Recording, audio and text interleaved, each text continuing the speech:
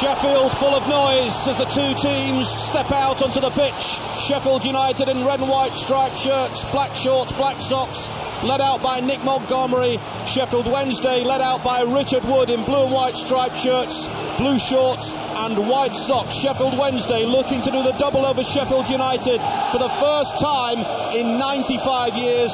7 yards over halfway and probably 7 or 8 yards in from that Wednesday left-hand touchline.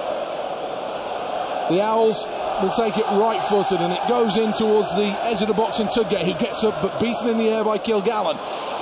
Sent back out to the right, and Michael Gray, the 34-year-old, drags it back with the right boot. Come to Tommy Spur! Oh! A first-minute goal for Tommy Spur in Sheffield Wednesday!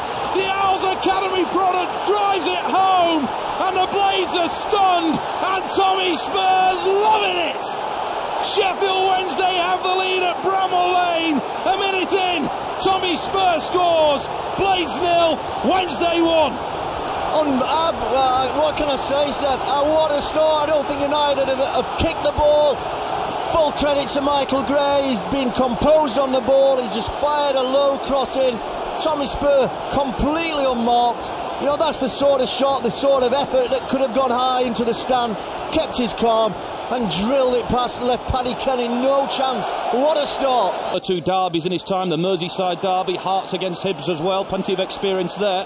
Here's Howard, 10 yards outside the Wednesday penalty area, surrounded by blue and white, tackled by Gray, and Wednesday clear over halfway. Kilgallen wins it, but gives it straight to Tudgate, who now motors forward. Clark trying to get in position for him, and Tudgate! Oh! What a goal!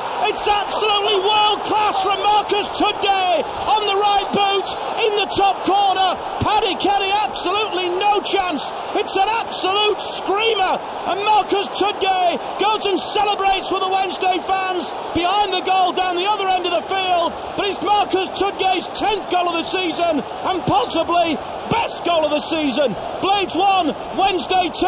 Absolutely speechless. That goal has spoke for itself, Paul. You can't describe it. There aren't the words to describe that goal.